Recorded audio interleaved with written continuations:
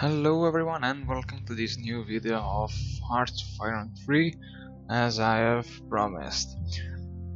This time I won't show you any gameplay because I'm gonna discuss about the defensive strategies that you can use when you play the Soviet Union with one of the best mode ever made for Hearts of Iron 3, which is, as you can see, the Black Eyes mod. I won't go into details about diplomacy, production technologies and so on because I don't have time. I will focus strictly upon the military terms and the strategy terms. So first of all, let me just explain one thing. Some players decide to go with unhistorical gameplays. The unhistorical gameplay can be divided into two parts. You can build unhistorical divisions, or you can do an unhistorical defense. I will go for an historical defense, an historical division composition, sorry, and unhistorical defense. But I will explain you which could be the most effective and most ineffective strategies that you can use when you play with Black Eyes and the Soviet Union, of course. And I repeat, I'm gonna play with the historical division composition, which, for instance, regarding the infantry, the rifle divisions, is the following: 1 infantry brigade, 1 recon cavalry attachment, 1 anti-tank, 1 artillery, 1 engineer brigades. So just don't worry about the order of battle because I will explain these at the end of the video. So the Molotov plan. One of the historical defensive plan is the Molotov plan. Basically, what really happened in our history. The Soviet player should deploy all its divisions along the new border, which will cover all these front that I have highlighted in yellow, if I'm not mistaken, because at the end of the war with Poland you get this bulge, you get all eastern Poland, you get Bessarabia, which is this region, yeah, Bessarabia, from Romania. And yeah, this is in Black Eyes, this is a suicide if you want to play with an historical division composition. Why is this? Because as soon as Operation Barbarossa will start, you will suffer. Where is it? I've lost it. Oh my god.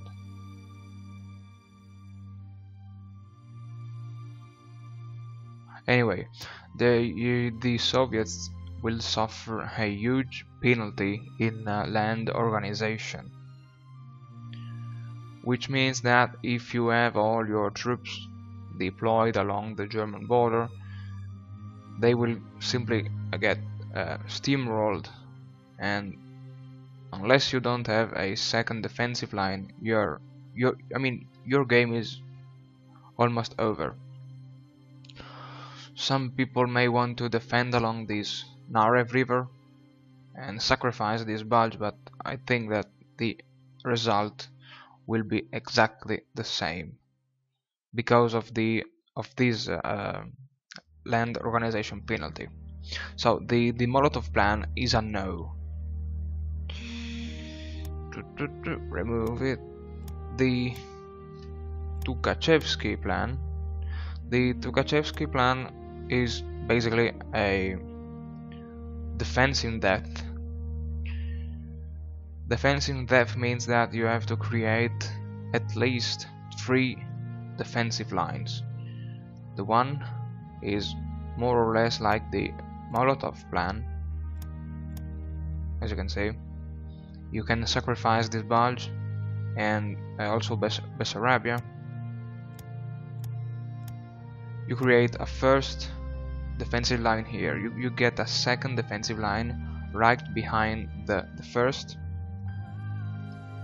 Yeah, maybe in this direction here. And a third, even if it's not shown here, behind the second, if you want a fourth defensive line behind the third.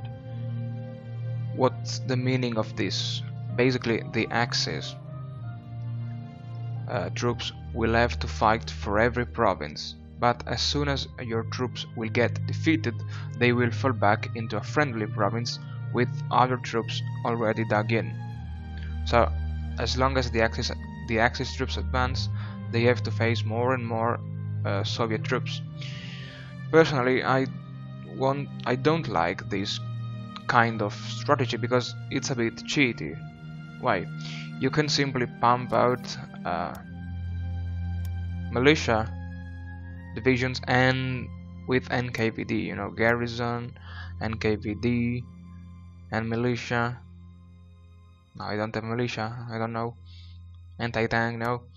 And well, if you get, for instance, a strong third defensive line,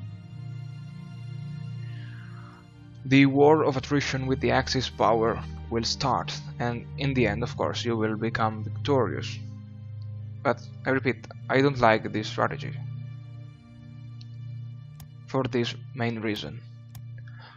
Then there is what I've called the DDD plan, or which stands for the Daugava-Dnieper defensive line. This is by far, from what I've seen from the videos I've watched, from the AAR I've read, this is by far one of the best option that you can choose. Basically, you have to fortify all this region starting from Sigulda, north of Riga, behind the Daugava river. You turn south here in these two provinces of Polotsk and Lipil, and then you start holding the ground behind the Dnieper river in Gomel and all along the Dnieper river. You may also want to defend Dnipropetrovsk, which is, you know, well, it has a level 10 airbase and 2 industries, so you better hold it. In green you see some options, some alternate options. I also seen some players may want to extend their defensive line around Vitebsk and Smolensk, and somebody else prefer to defend from Kiev to Nemirov and Vinnytsia, and then again along this river. These are variants. Some people may also want to hold Kiev as a strategic bridgehead from which to launch, for instance, a pincer movement with which to cut out all the Axis troops in the Dnieper Valley. This is, I've said, this is the best defensive line because you have to sacrifice some of your ground, because yep, you have to give up all these area. You will lose manpower, you will lose industrial capacities, maybe some leadership, but you have two rivers which form a very solid defense, and basically you can hold the Axis divisions for, I think, until March 1942. There are some cons about this defensive line. The first con is represented by the province of Daugavpils. The province of Daugavpils can be attacked from 4 different directions, which are Livani, Rokiskis, Zarazil and Breslov. Believe me, the Axis AI will attack you from 4 different directions, so it is extremely important that you have a maybe not so strong but abundant reserve with which to alternate the divisions defending this province. Also about Riga, some people want to defend Riga.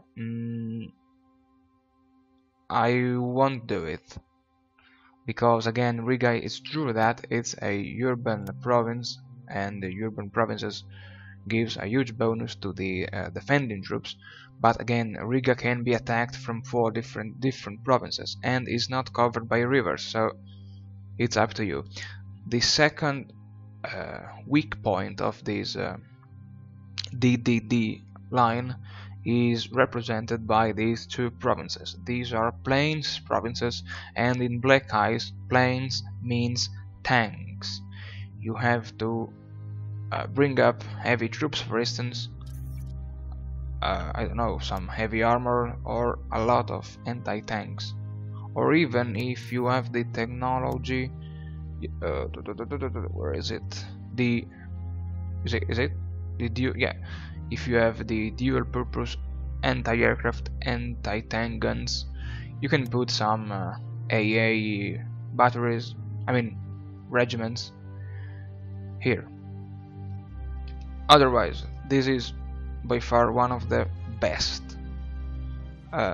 defensive line that you can rely upon when you have to defend the Soviet Union against the fascist invaders. But since I want a challenging game, I have elaborated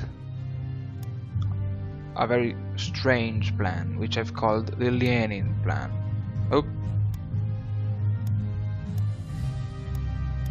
Yep, I have already spoiled something.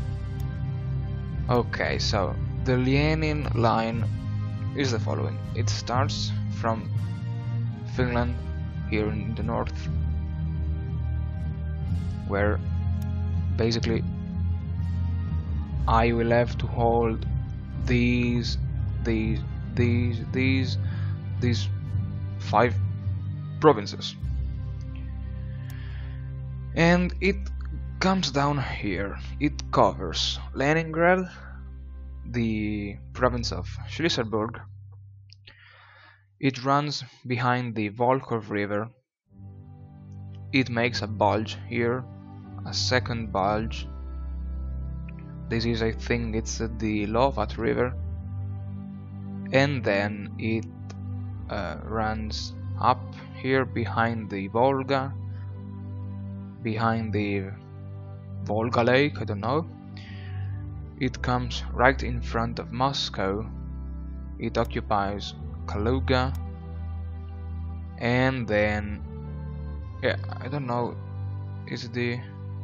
I don't remember the name of this river, but I don't think it's important. It runs behind this river.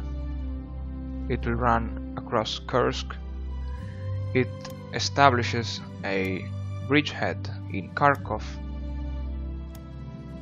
and then, as you can see, it follows the course of the Don River until Stalingrad, where it will run again behind the Volga, and of course, yes, maybe into Astrakhan too.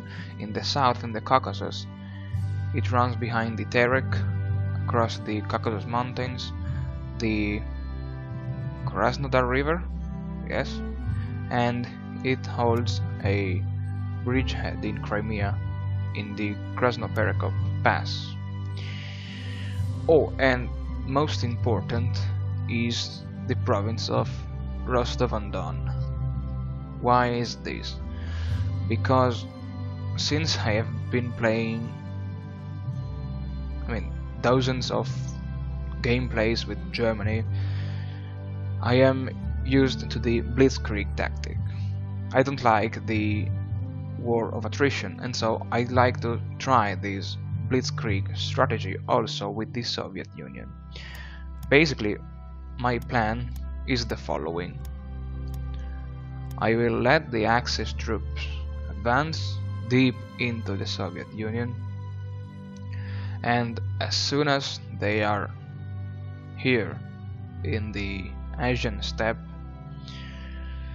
maybe, I don't know, but more than likely I will launch a counterattack from Rostov-on-Don, and I will rejoin my troops in Svatove and Starobilsk, because there is only a 6 province gap here, so it should be quite easy to close this gap and then wipe out all the Axis divisions here in the steppe. As soon as this is accomplished, I will launch some pincer movements, some armored thrust in a pincer movement in this is Western Russia, in southern Ukraine, and in the Baltic states. Now you have understood why I've decided to hold a bulge here and a bulge here. As soon as I will complete these encirclements, I will then reorganize my forces, and I will advance deep into Europe, into Hungary, Romania, Poland, and of course Berlin. Now the funny things starts now, because as you can see, the order of battle is empty, right? So let me just do one thing here. I have to wait. Oh god, one pro is there. So I will delete these two, this one here, and these two. Yep. And this is just spy catching, economic boost, long-term investment, railway, yeah, play guys, game guide, awesome. Yep. The difficulty, as you may know, there are two levels of difficulties. The one is the standard, the vanilla difficulty game, which is set on normal, and the other one is the black ice difficulty level. Since I want a more challenging game, I will go with the hard difficulty, and again, to make things more interesting,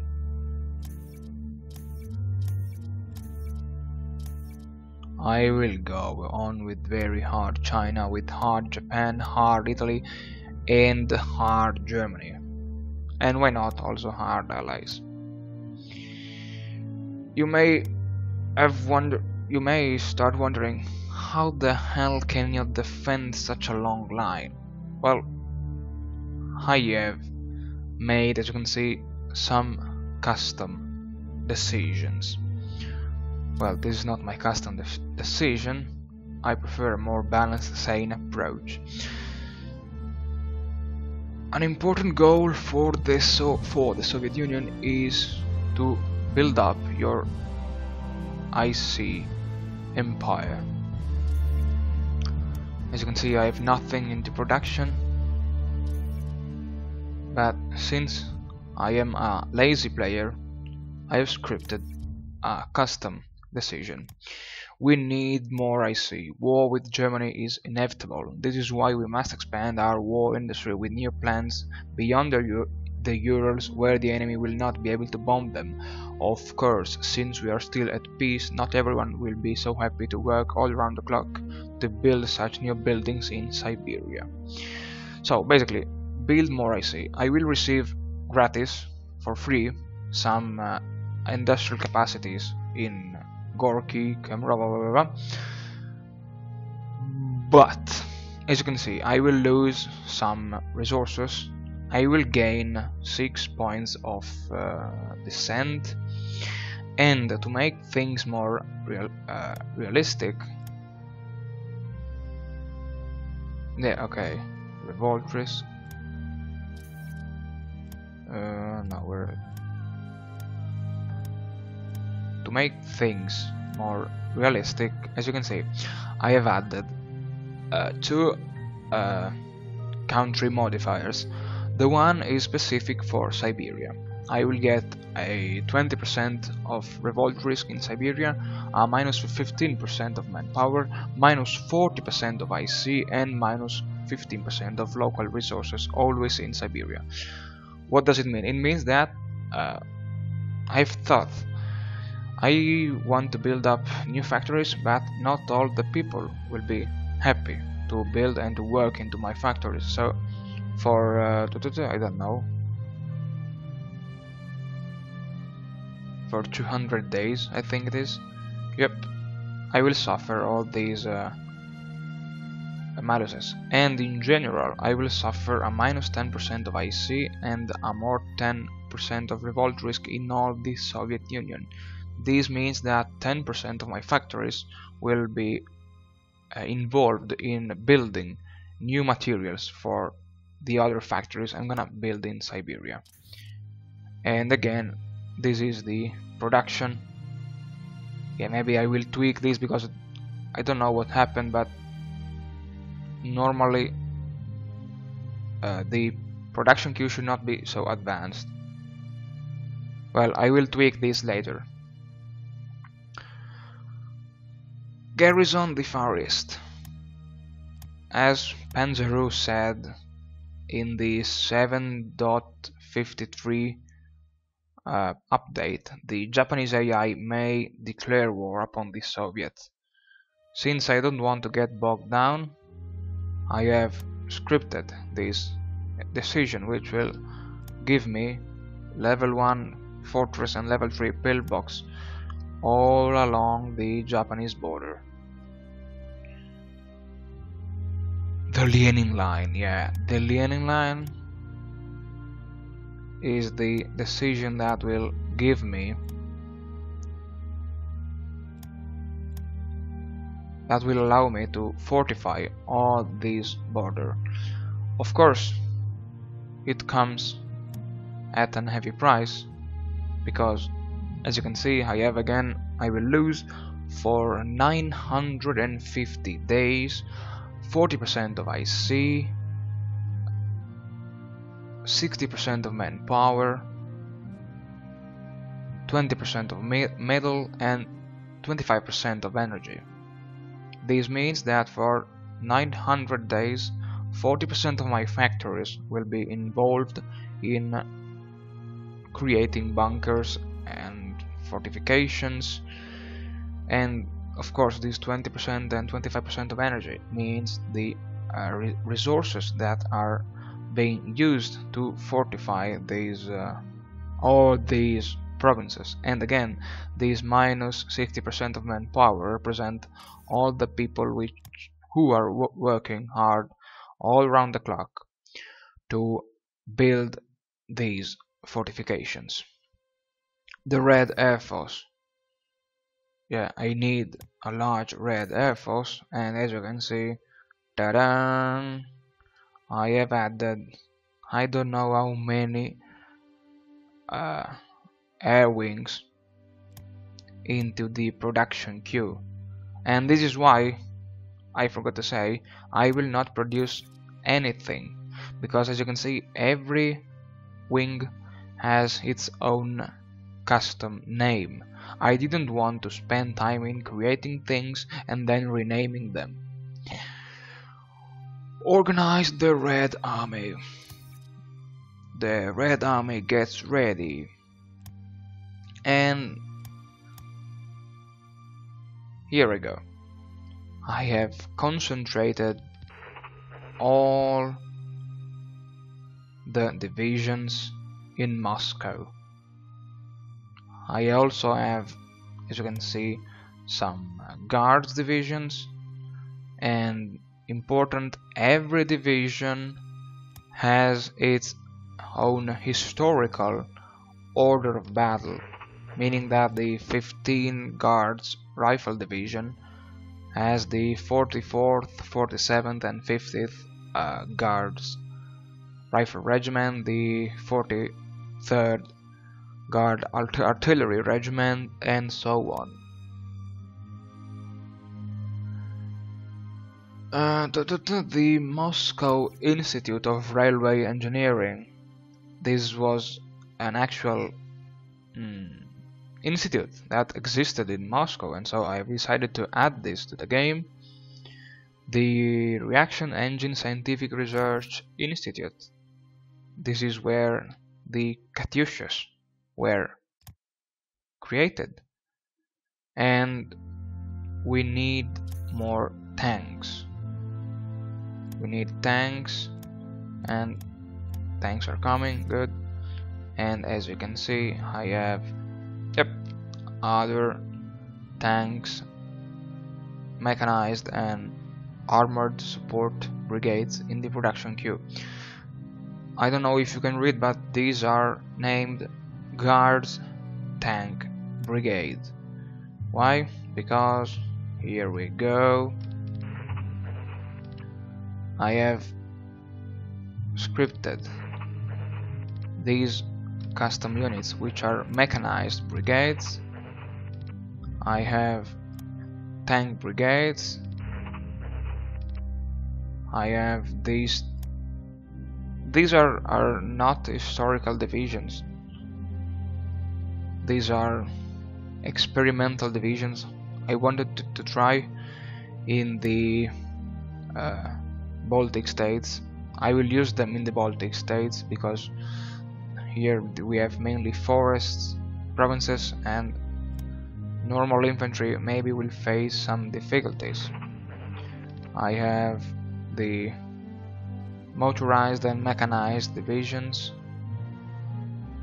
38 tank divisions, and 9 guards airborne divisions, which however are still normal divisions, because as the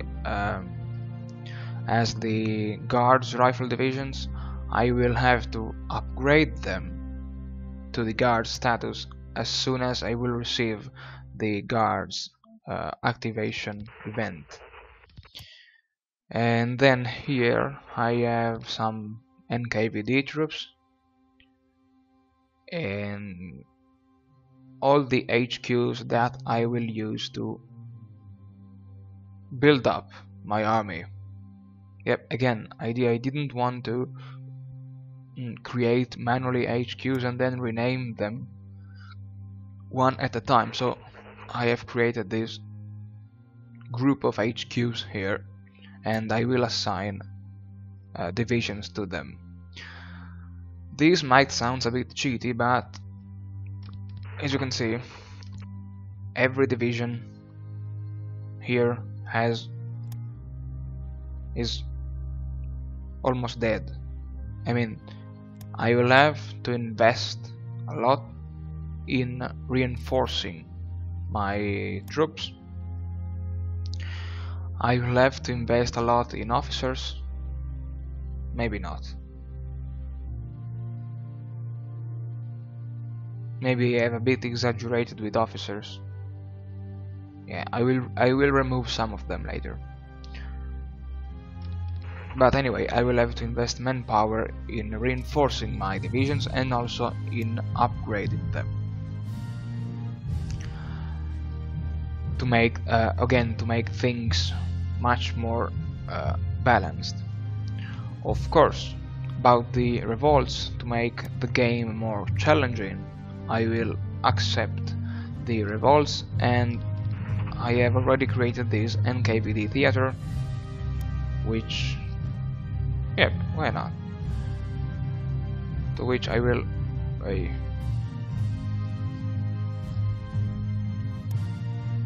anyway, I will attach to this NKVD theater. It's not allowed to move. All the NKVD units, and I will set these to AI so that I will not have to worry about the spam of partisans. We have the bank, send help, and science.